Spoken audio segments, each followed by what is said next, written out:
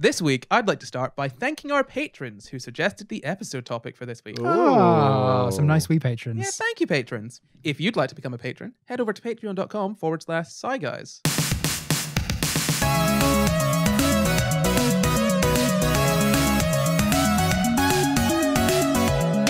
Hello and welcome to the SCI GUYS, the show where we talk about the crazy, weird, and wonderful stories from the science world. I'm Corey, and as always, I'm joined by my co-hosts, Jamp and Luke Cutforth. Hi. Hello.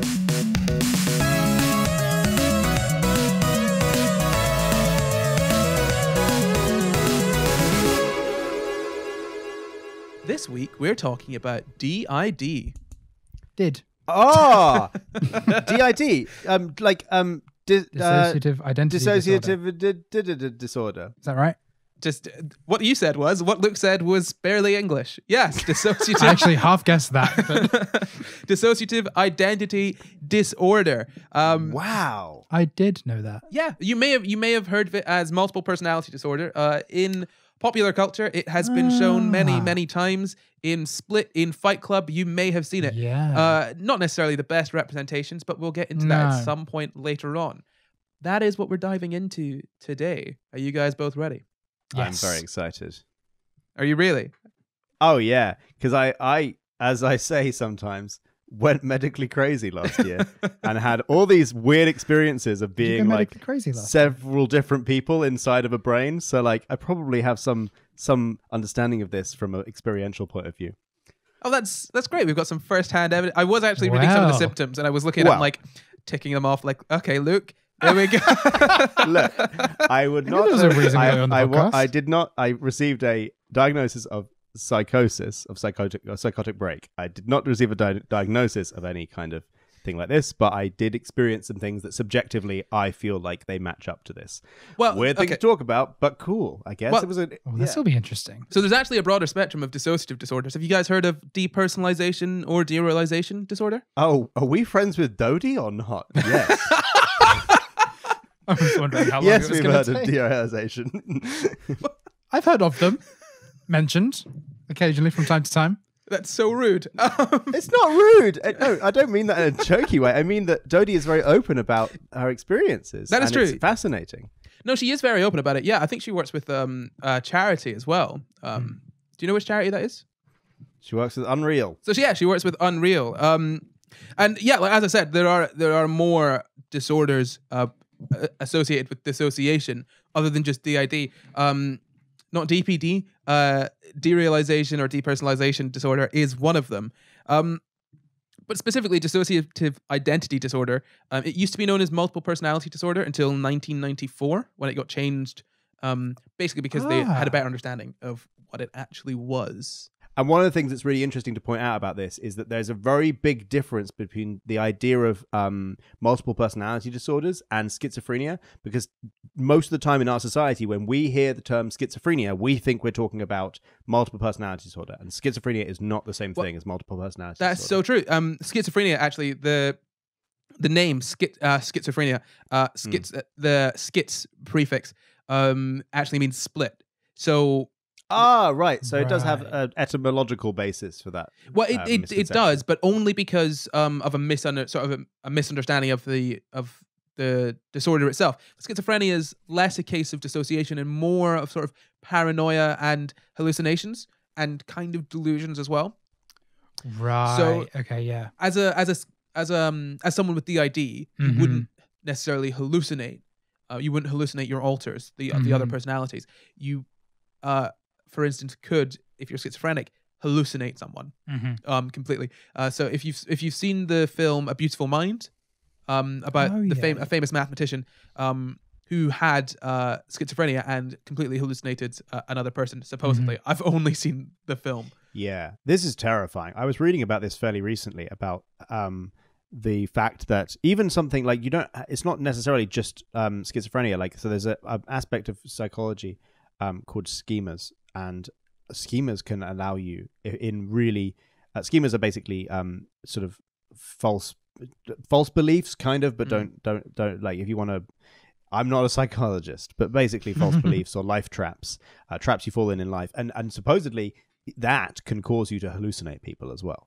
like at the real extreme end, is what I read somewhere.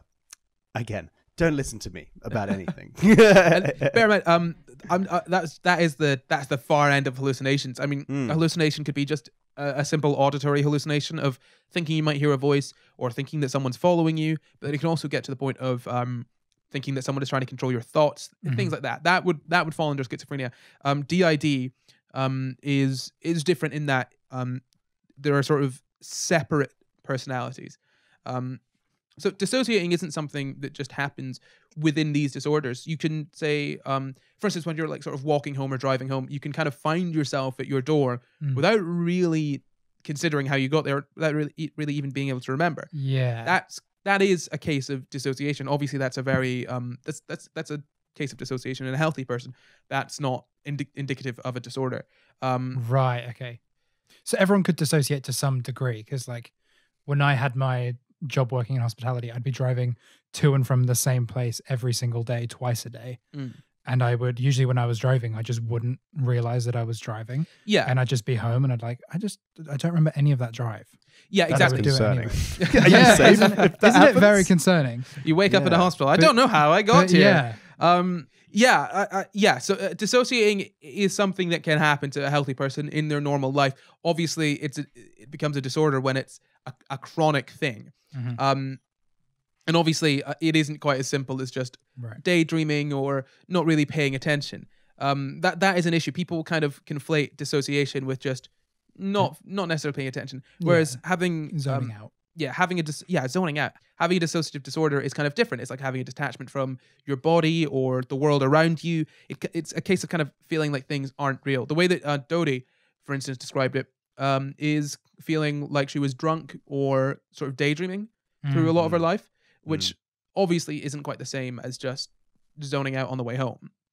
But it's a similar way to kind of understand what dissociation is in a more average context. Yeah. So dissociation is the way that your mind can cope with too much stress. So during a traumatic event, you can dissociate, but generally that's where dissociation comes from stress. You're kind of it's a way of just coping with a lot of stress, so you kind of just remove yourself from it. Yeah, so whilst anonymizing this story, I know somebody who was in a series of severely abusive relationships, and she was telling me about this experience she had where she would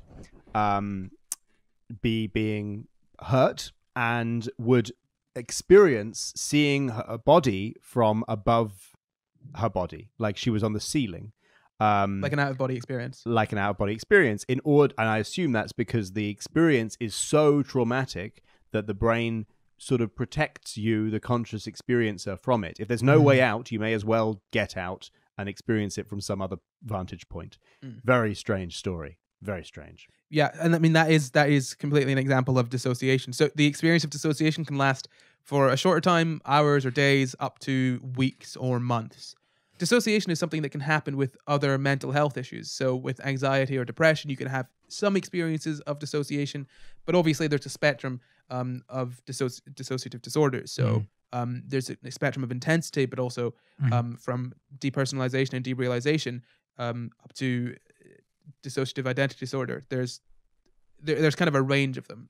Yeah. And just because you have an experience of dissociation doesn't necessarily mean that you've got a dissociative disorder, just in the same way that experiences of depression don't necessarily mean you have clinical depression.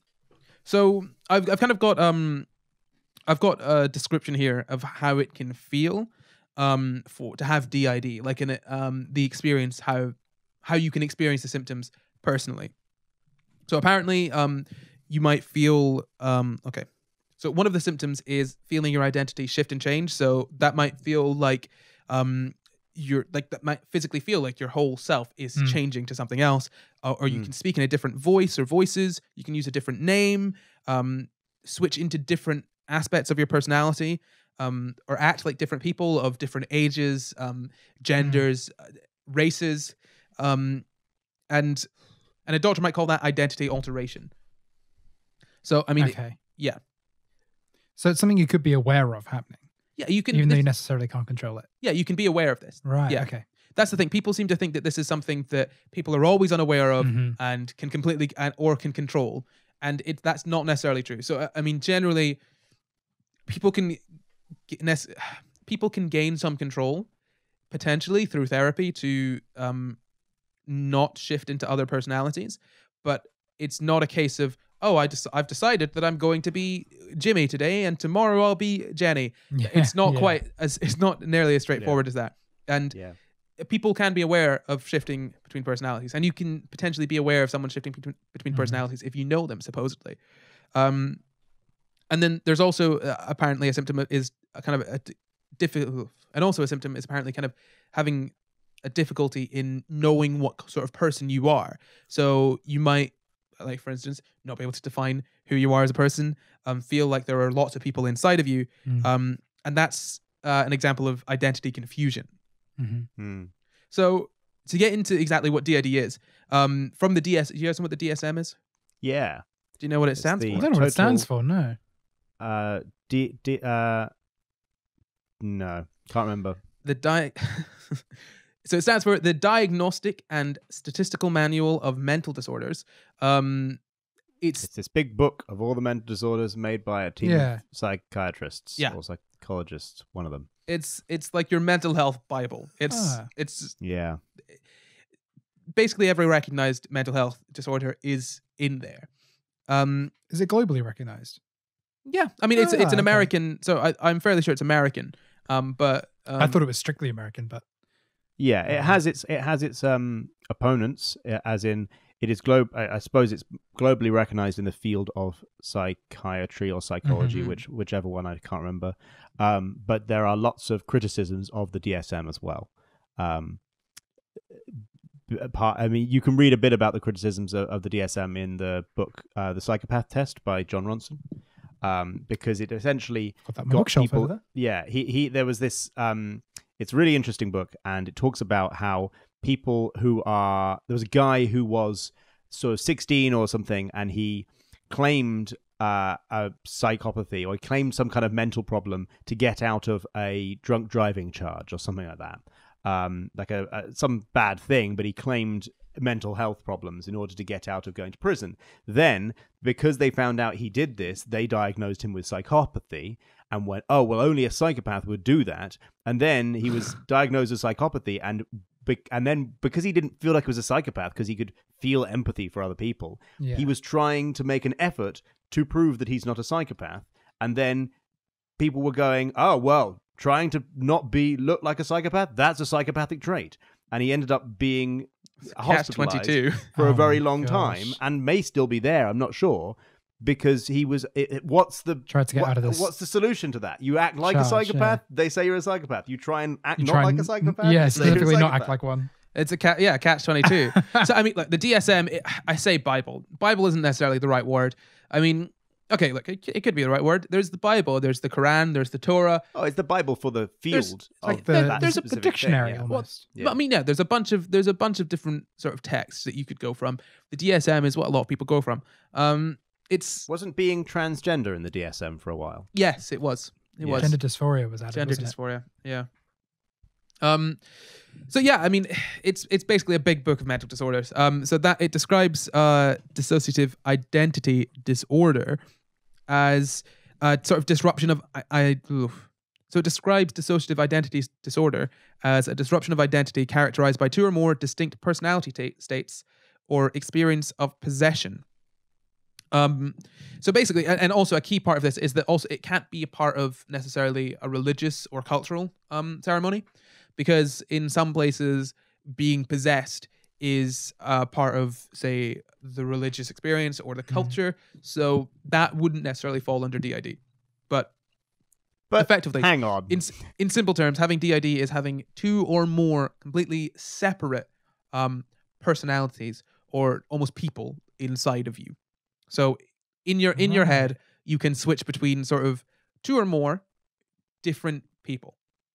In the simplest terms, that's not the exact way that it's defined, but that's the easiest way to understand it. The such choice to switch tricky might not wording. be yours at some point. Yeah. Oh, absolutely. Yeah, you don't. It's not even a case. It's not a case of turning the switch. The switch can flip itself. What I find so interesting about this is you say, like, it can't be part of, say, a religious thing, but is it not possible that the idea of demonic possession, for example, was an early understanding or an early attempt to understand what we now call DID? I think demonic possession is probably a description of a lot of different mental health issues. I mean, if you think about it, you can say, oh, you're not praying enough, that's why you're depressed. You think the world's out to get you? That's the demons, isn't it? That's the devil on your back. So yeah, absolutely. Sure. I could totally see a schizophrenia, DID, a lot of different disorders. All of these different things being lumped under the throughout history, just being called that. Demons got you. I just find it very interesting because, for example, there's a documentary called Being Bonkers about the life of a guy called Andy Lee who was sectioned for. I spoke to him fairly recently about my experience. We had a little Skype call because he saw my video about it, and he was telling in this documentary. There's this line in it where they write down in their diagnosis of him. They were trying to diagnose him with schizophrenia, and they say, we're not sure, before they get the official diagnosis, they write, we're not sure if Andy's strange beliefs are a form of schizophrenia or a result of his religious beliefs. And it's like, why do you make the separation between the two? Like, not to say that religion is necessarily false. What I mean is that, like, if one person believes that the moon is made of cheese and has, this is a ridiculous example, but like one person believes the moon is actually a god watching over you, and that's because of their religious beliefs, and one person believes the moon's looking at them all the time, and that's because of a type of schizophrenia or a psychosis or some kind of thing. Why are those different things? Why are they different things? I think that's a really interesting conversation. It's such a complex one as well. I guess the religious one could be taught. Well, that's the thing. I think it's a case of necessarily believing things that are demonstrably not true, despite what others are telling you, which again does kind of fall into religion. But there is, with schizophrenia, there are sort of more physical markers for it. It's not necessarily something that is completely mental. I think we can see some markers for schizophrenia. Well, but this guy I'm talking about, Andy Lee, got falsely diagnosed with schizophrenia. It turned out he had multiple sclerosis, which is apparently often misdiagnosed as schizophrenia, which is a weird thing in itself. That's MS got misdiagnosed as schizophrenia. And according to this documentary, reputable documentaries on Channel 4, MS is often misdiagnosed as schizophrenia. Strange, because they're totally different things. Yeah. Yeah. Do you want to give people an explanation of what MS is, Luke? It's an issue with the firing of nerve cells in the brain, as far as I'm aware. Multiple sclerosis, right? Yeah. Yeah. So MS and a type of schizophrenia may be related disorders. Wow. Or schizophrenia and multiple sclerosis. Wow, yeah. So there are these crossovers between these two things. So isn't that really interesting? Really strange. Really interesting, yeah. I mean, the thing is that, it's these beliefs that are accepted as that are broadly accepted, and then beliefs that aren't broadly accepted. But it's difficult because there is kind of a clear line. So obviously being schizophrenic doesn't just involve the sole symptom of believing something that other people don't believe. There are other symptoms, which would then be the difference. I think a delusion would be more characterized by... Of course, but if you are somebody who, for example, believes, and this is not to say, I'm not taking a stand here on which is the truth, but if you're somebody who believes that God gives you signs in the universe of what you should do, well, a religious person would say that is God giving you signs of what you should do, and a medical person would say that you're hallucinating meaning on top of the world that's not really there. And, I'm not saying which one's the truth. I don't know which one's the truth. None of us can really know what's the truth. But, those are the same thing. You're experiencing something that other people can't see necessarily, and you're ascribing it meaning that may or may not be true. I think ascribing meaning to things, I think the difference is, I think ascribing meaning to things is something that humans do anyway. Oh, of course, yes. I mean- yes, that's what we are. Yeah, I mean, we're very good. You draw a face on a rock and then smash the rock, and people get upset because because you smashed that rock. He had a cute face. little rock. Exactly, but I think I guess. that Sorry, carry on. So I think there's it's a difficult one for me to sort of verbalize, but I feel like there's not very clear. I think there is a difference between ascribing meaning to something and then the disorder of having delusions. There is a difference there, and while it's a difficult one it might be maybe a difficult one to kind of discern when talking about religious beliefs. There still is a line, and there still is like a sort of quite a clear difference, even if it's hard to describe.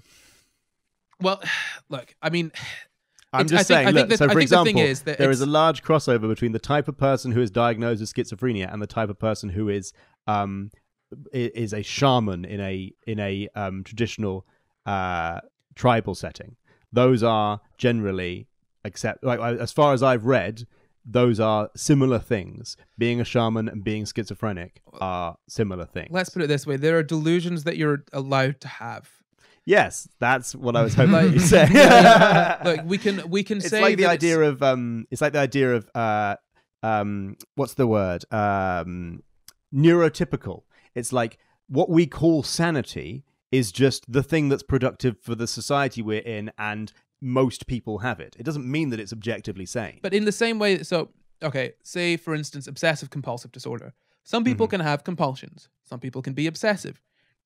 Just because you're obsessive, this is things. Let's say you're obsessive about cleanliness. If it's not negatively impacting your life, if it's not chronically negatively impacting your life or those around you, then it's not a disorder. So as It's long just as you're obsession. functionally hallucinating or functionally mad, for want of a better word, it's fine.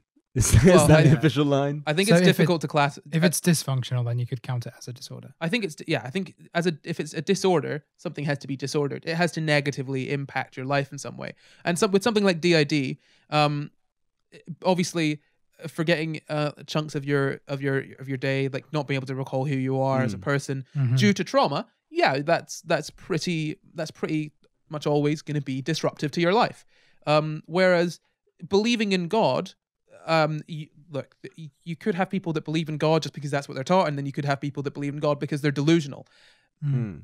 Ultimately, there's no negative impact. There's no disruption to someone's life between those two necessarily. So one of them might not get diagnosed. If it was disruptive to someone's life, then it would be diagnosed as them having a disorder. I think that's the line.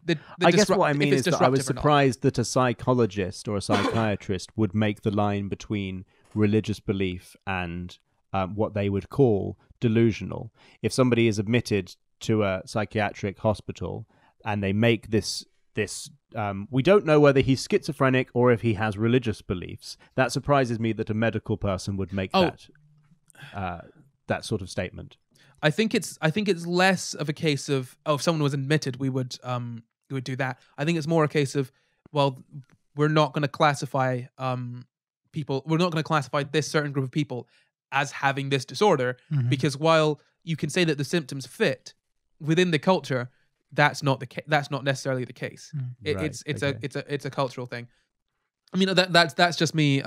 That's me assuming. I don't actually know the reason, the cold hard reason that we've not that's not classified. But that's what I would assume. It shows how murky the field of psychology is, doesn't it? Well, yeah. I mean, we know very little about brains, which is irritating because we are so brains. annoying. Yeah, right. You should know. You should.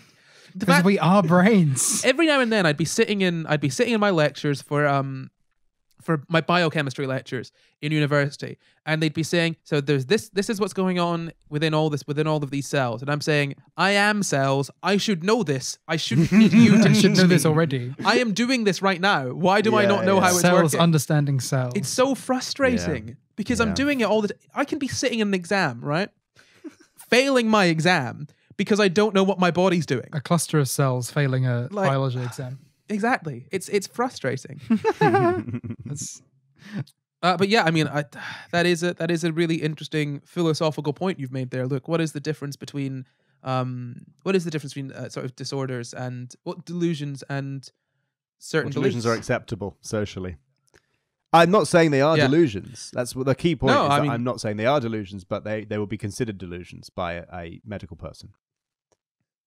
They could be, yeah, potentially. Yeah. I mean, I think there's every chance as well that there is something we're missing. I mean, none of us are experts in psychology.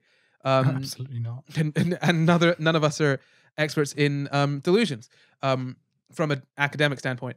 Thanks for that, Corey. However, from experience, I felt so bad as soon as I said that. Yeah, no, you don't have to. I find it's a wonderful, it's a obviously horrible experience, but also so valuable. You don't laugh, to you'll me. cry. No, I actually wouldn't. I find it so valuable having now that I have the privilege of being out of it. It's valuable to me, obviously. Yeah. I wouldn't undo it for the world. It was fantastic. Whilst also being the worst period of my life. Awful, bloody The terrible. worst thing of my life was fantastic. Great, wouldn't I don't change regret it for the world. Experiences change you, man, and that experience was No amazing. regrets. Yeah. Yeah, maybe you guys could talk about that. Or maybe some I'm just point repressing later, it, I and don't actually I Maybe. want to cry. The cameras go off. Luke starts flooding. Yeah, maybe.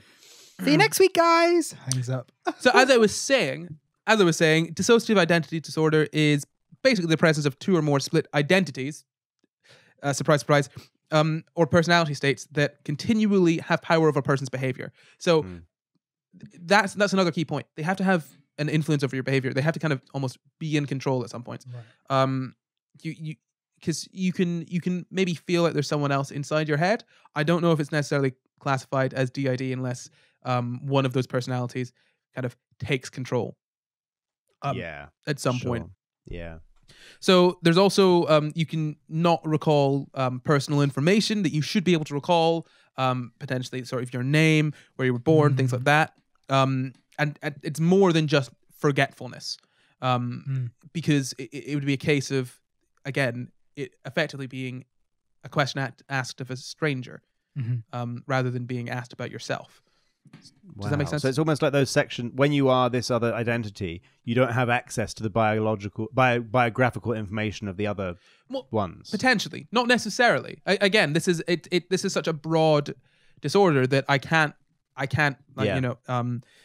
equivocally say no one with this disorder can remember any facts about any of it. No, some of the personalities can interact with each other. Some of them can know each other. From the videos that I've watched, I mean, before even prepping for this, people can be aware of the other personalities. Some of them can have relationships with one another. It's a very interesting it's a very interesting thing. Two different alters could have a relationship. Not necessarily a relationship like that, as in they can know and interact with each other. Yeah, it's such a complicated disorder that we don't actually know that much about it. We don't know everything at all, so it's very difficult to say anything with absolute certainty. And again, not everyone experiences it the same way, and that's the thing with brains. Not everyone experiences, say, depression the same way, and not everyone experiences. There are a range of symptoms. And if you have a certain number of them, you have the disorder, but it doesn't necessarily mean that you've got all of the symptoms, or all of the symptoms in the same intensity, or all of the symptoms at the same time. It's kind of a grab bag, and it's really difficult to quantify. So switching is a term used to describe, get this, switching between the different alters.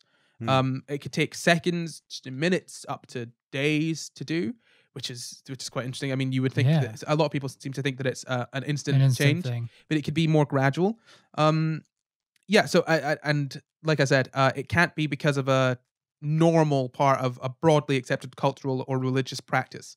So that it can't really be done. If it's happening because of a religious, say, event or some kind of cultural ritual, you wouldn't have people to speak in tongues. Yeah, you wouldn't classify that as DID, probably because it's societally accepted and therefore it's not necessarily a disorder.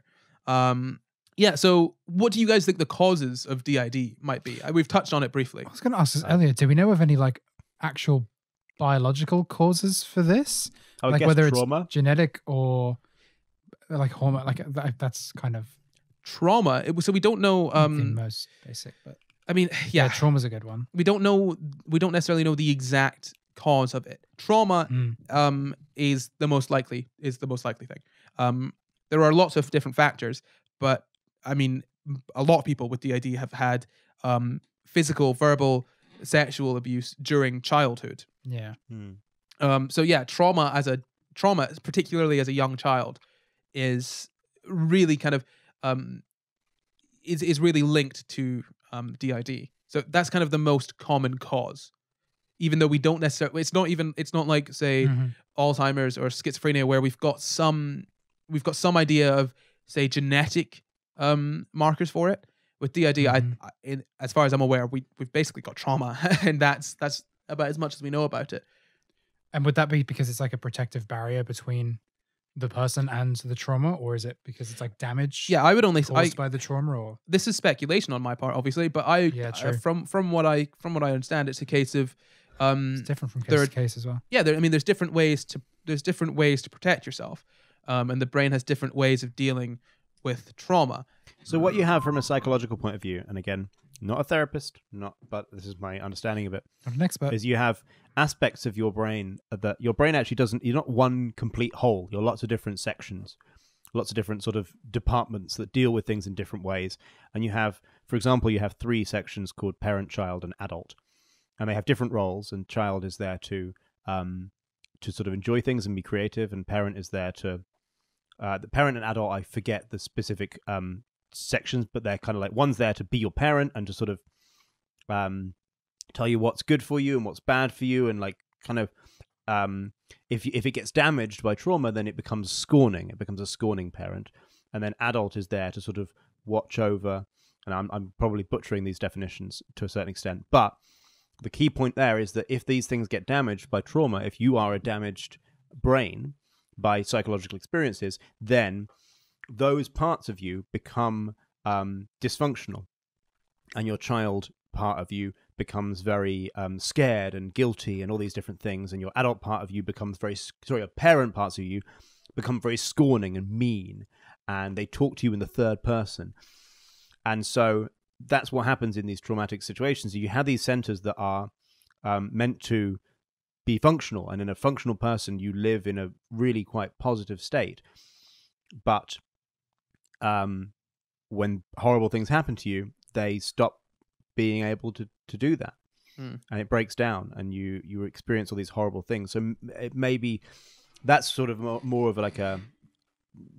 it's a more broad thing, but I don't know how that would tie into specifically DID. So, but that's an example. What you touched on there is experiencing trauma and that affecting you, and then when you experience other stressful situations, kind of going back to the way that you dealt with that trauma. So that is actually sure. A recognized thing. That could be PTSD, an innocuous situation that is stressful in some way can have your body react as though it's going through a traumatic experience like it was before. Car door slam if you're in war. Yeah, exactly. I mean, flashbacks are something that's it's shown in TV and movies as being something that's like like them watching a video of it or whatever. I mean, I don't know if either of you guys have experienced flashbacks, but I have a couple sides, and I'll say I had a flashback yesterday. Really? Did you? Did you? Yeah. It's not a pleasant experience at all. But yeah, I mean, it's not a pleasant experience at all, and it's very odd because your brain kind of doesn't really know what's going on. It almost shuts out. It shuts out what it's actually experiencing around it and just goes right back into where it was in that traumatic event. And so the thing with DID is if a child dissociates to deal with this experience that they're going through, then when they start having stressful situations throughout the rest of their life, they could then fall back on dissociation as a way to deal with that stress. And that would then create a person with DID. So that's kind of what the disorder is. I mean, broadly, it's I don't want to say multiple personalities, but broadly, it's effectively having more than one person kind of be in control of you, and not necessarily being able to control which alter that is. It sounds as though that an aspect of this is that they. So if we are, as psychiatry tells us, sort of made up of different centers of the brain, we're not one thing. We're lots of different things that kind of vote on what happens to a certain extent. It sounds like in DID, those separate centers have become so dysfunctional and so like I don't know, not trusting of each other, or like that one of them decides to take control, and then when that one can't remain control anymore, another one takes control, and they're like at war over who gets to control the body. Yeah, I mean, potentially, yeah. I mean, I don't want to sit and outright say, "Yep, that's what's happening," because I mean, we don't know. I don't know, and I mean, no one really knows right now. That is, Annoyingly. I mean, that's an interesting hypothesis, but I can't say one way or the other how accurate it is necessarily. Well, it's like the Jungian idea of the shadow, which is that if you try and repress something, then eventually it will burst out of you. And so, like, if you try and repress an aspect of yourself, then at some point that aspect of yourself is going to get fed up and burst out of you and take control. And that's not the same thing as DID, but it's like that's an aspect of that I have a certain level of reading on. I mean, absolutely.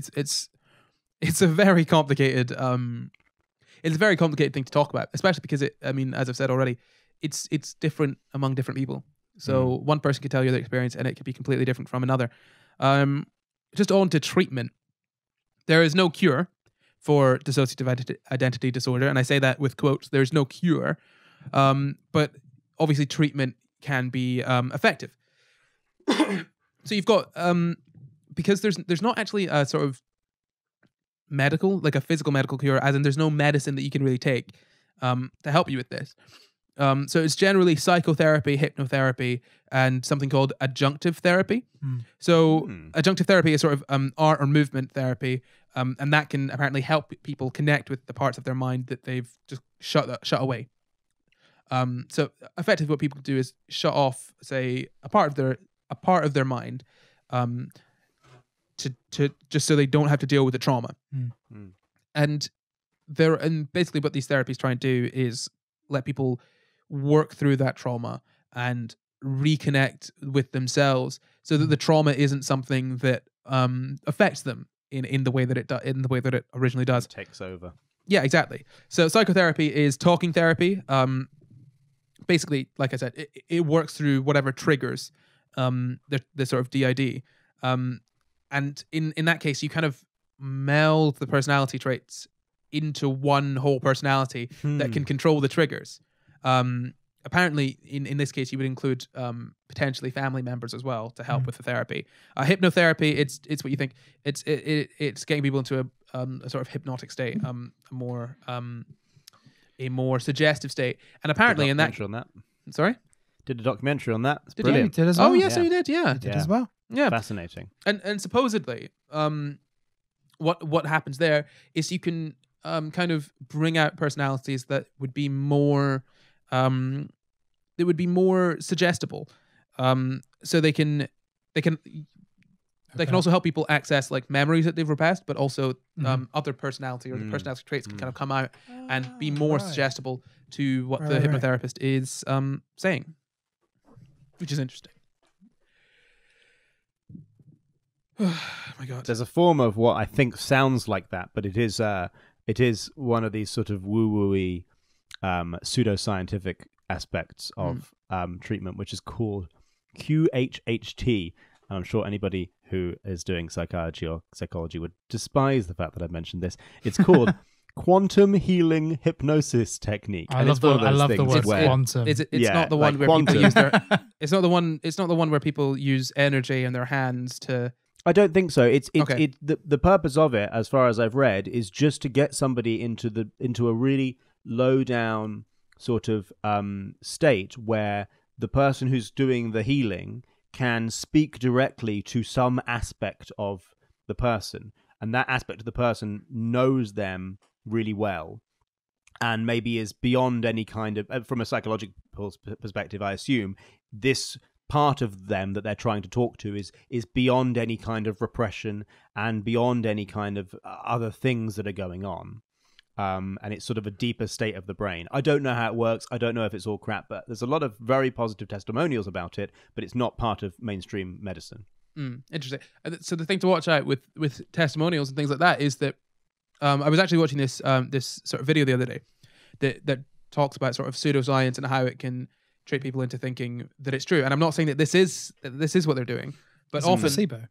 Well, no, I mean, kind of. What people do is they'll if you look at sort of anti-vaxxers and you look at people that believe it, like Gwyneth Paltrow and her whole goop thing and that quantum like energy healing, all of that business, they tend to target people that are slightly more educated rather than people that are way less educated. And if you see that in anti-vaxxers as well, because they take a bit of knowledge that they've got Right. and they make it sound like it. So, for instance, with so there's this one thing where this guy uses his hands to heal people with energy, and he says, well, your body's got energy in it, and if you know about the dual slit experiment, we can turn light from a wave into a particle. With my hands. By observing it, we can turn light from a wave into a particle. Sure.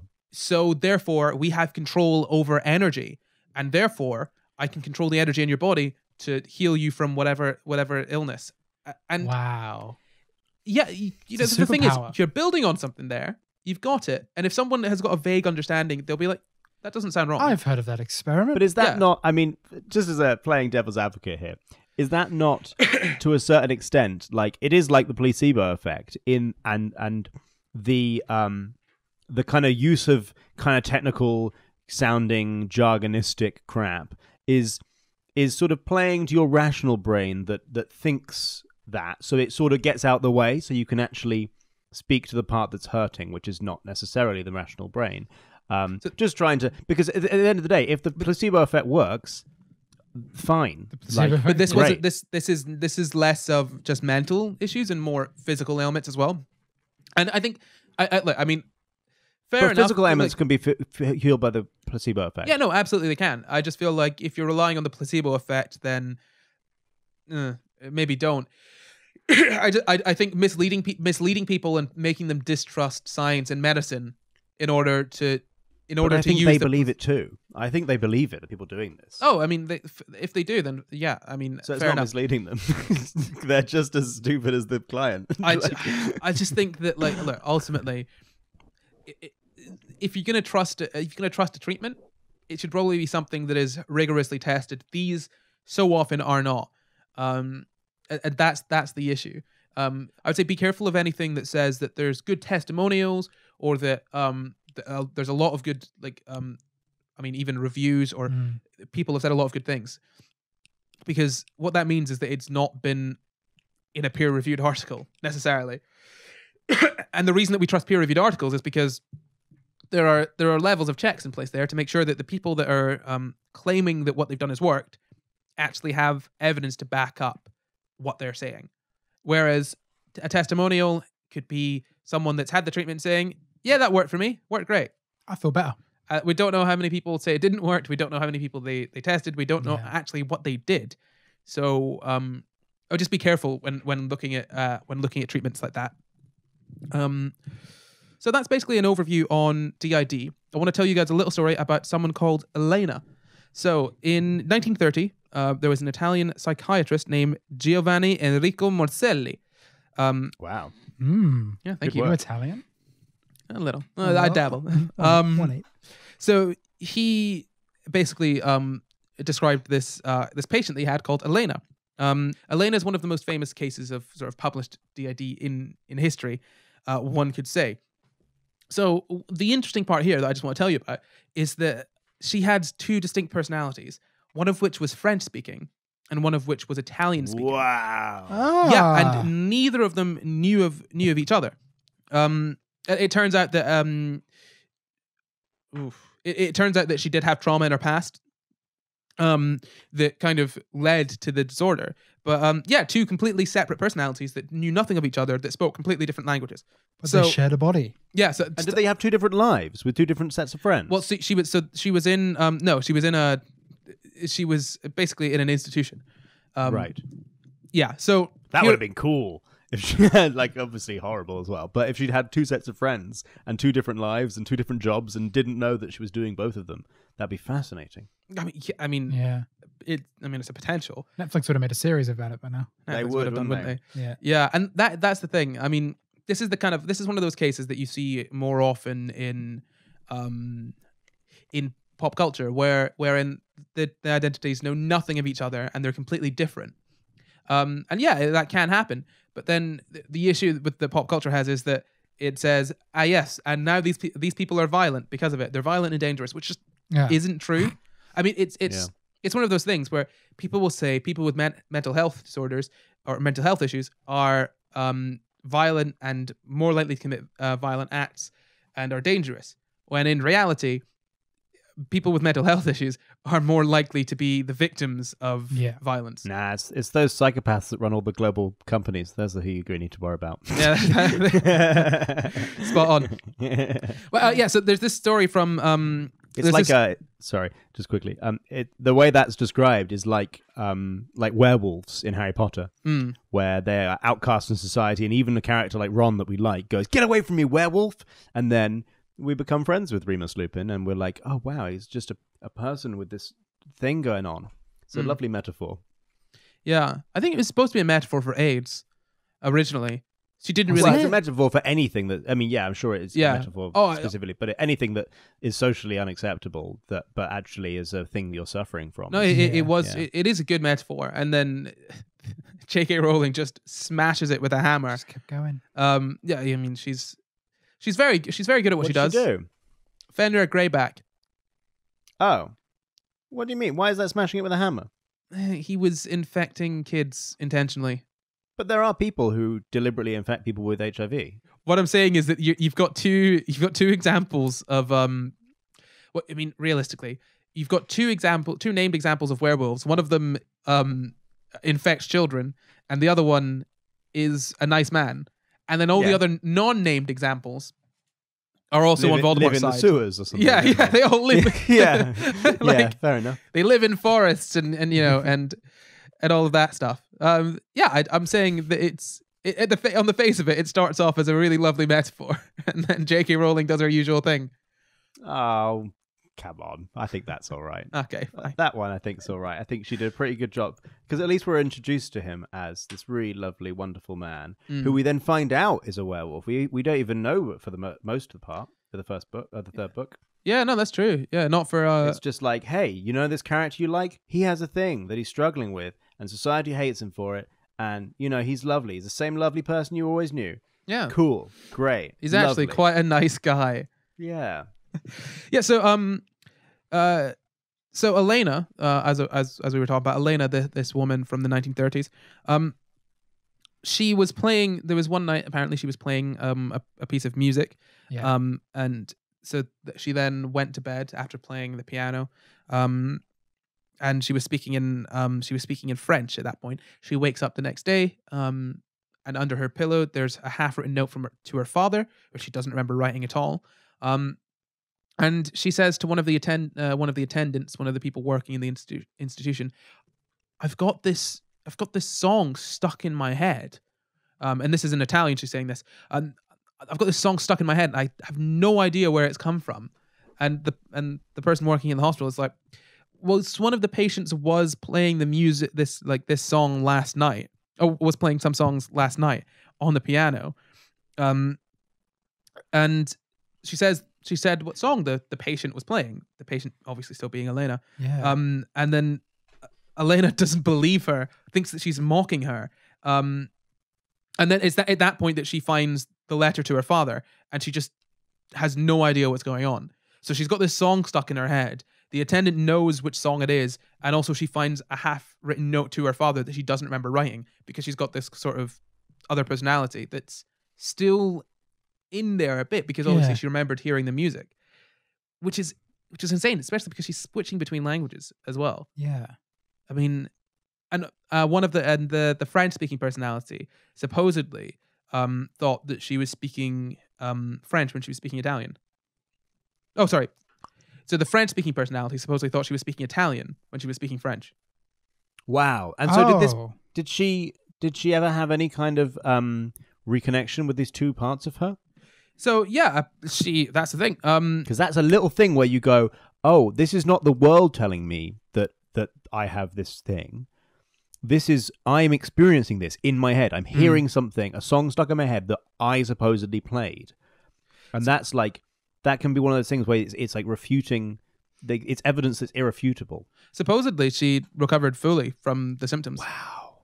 Which is, Wow. it must be insane to, I mean, how does that feel as that's the thing, it's hard to understand because are the different personalities full, complete people? I mean, they effectively must be. And then how does that feel to be merged into one or to be almost purged? Or what is that experience as Does another one die, or personality? do you both retain? Do you both get each other's memories? They merge. Or maybe it's something like, you might have not seen Steven Universe, but from Steven Universe where gems fuse and they become not just a sum of their parts, but more than a sum of their parts. Powerful.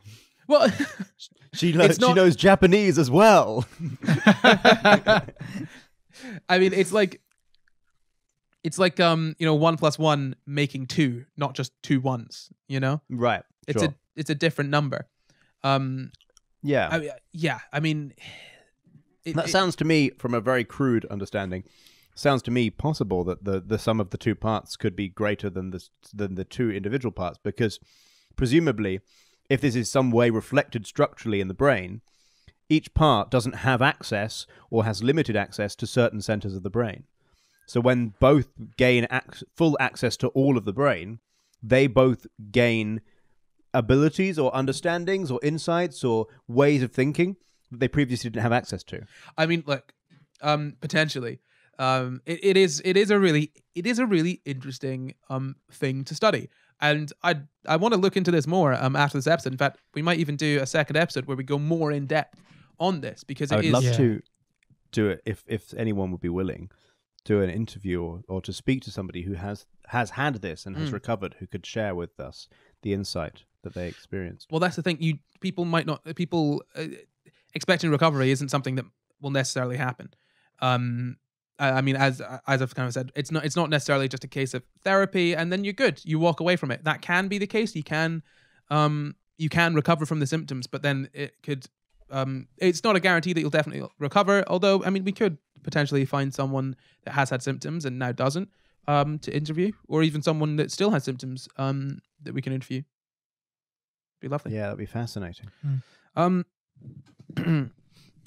So I've got some myths to bust for you. Ooh. Myth number Please. 1: people with DID have many personalities that they can just summon whenever they want. like a party trick. Yes, like a party trick. I Hello, think not. look at me. I am Corey. Now I am I'm Iraq. switching. Now I'm I switching. am Corey. Switching I back think and that's called forth. acting. I think my fiance might do that actually. So myth busting here. The people with DID have sort of splintering of their identity rather than new ones completely forming out of nowhere. So it's not necessarily a case of growing an entirely new person. It's splitting who you are into multiple sort of Right. segments of themselves. And for a lot of people with DID, switching is completely involuntary. And if you don't know them, if you're just looking at them, you wouldn't necessarily notice at all. I mean, the thing is, you can actually have different sort of ways of holding yourself, different gaits, even different languages, different skills among these different personalities. But it not necessarily. Could be subtle things as Yeah, well. it could be Tones subtle. of voice as well. Yeah, and it could be something that someone just doesn't notice. Myth: people with DID are dangerous or violent. Reality: obviously, people with DID are no more likely to be violent than anyone else. And apparently, there are a few cases linking crime and DID. And despite what you may see in many films, an evil alter is just not something. It's not something that is like Don't take scientifically Split as a good relevant. example. Yeah, Split is not No. I mean, Split also has it's linked to what, Glass and Unbreakable. It's got a man that drowns real good, but is real strong and immortal. But yeah. It's not an impossibility, though, is it? I mean, I think having an evil alter is as probably as likely as having an evil person.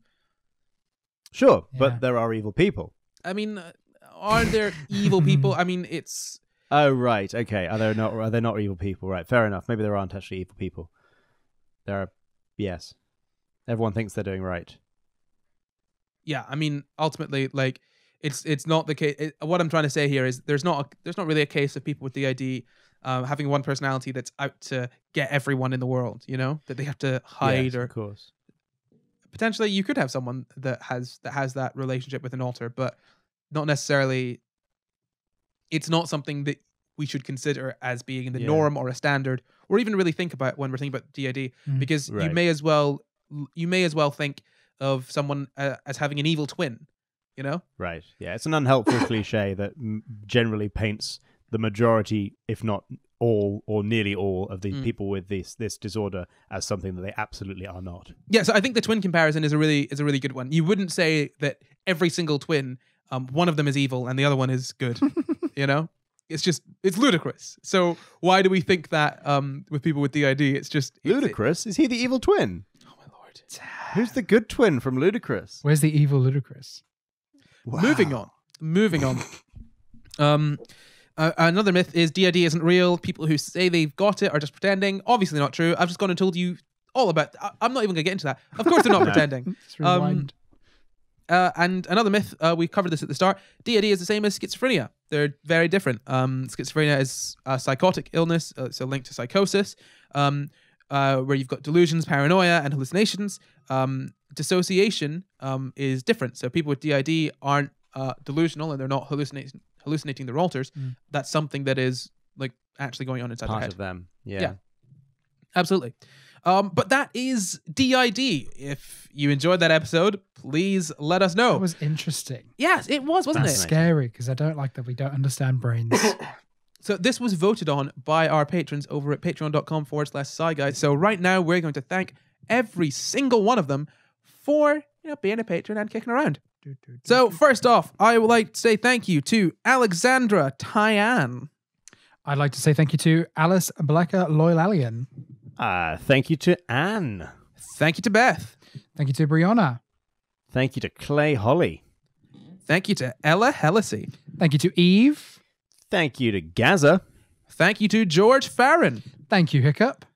Thank you, Krishna Riddy. Thanks, Landy Manderson. Thank you Hey, to Krishna Riddy. Laura. Thank you, Lucy Levs Evans. Thank you, Luke Cutforth. Ah, you're so welcome, man. Thanks.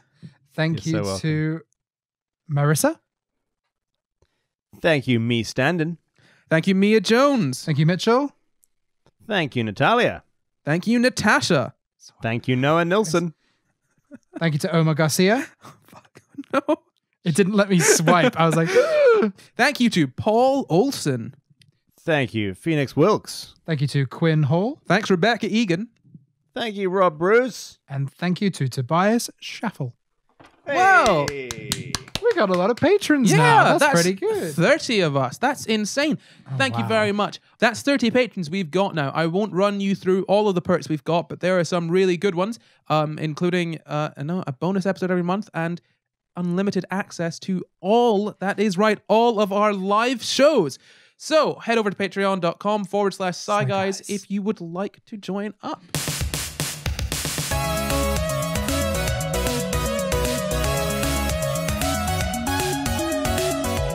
Thank you for watching. You can find the full references for this episode in the description. Subscribe for new episodes every Sunday, and why don't leave us a nice wee comment? You can find and contact us at SciGuysPod on Twitter, Facebook, and Instagram, or leave us an email at SciGuysPod@gmail.com. SciGuysPod @gmail.com. I am not Corey everywhere. I'm Jamkin everywhere. I'm Luke Cutforth everywhere. Goodbye. Bye. Bye.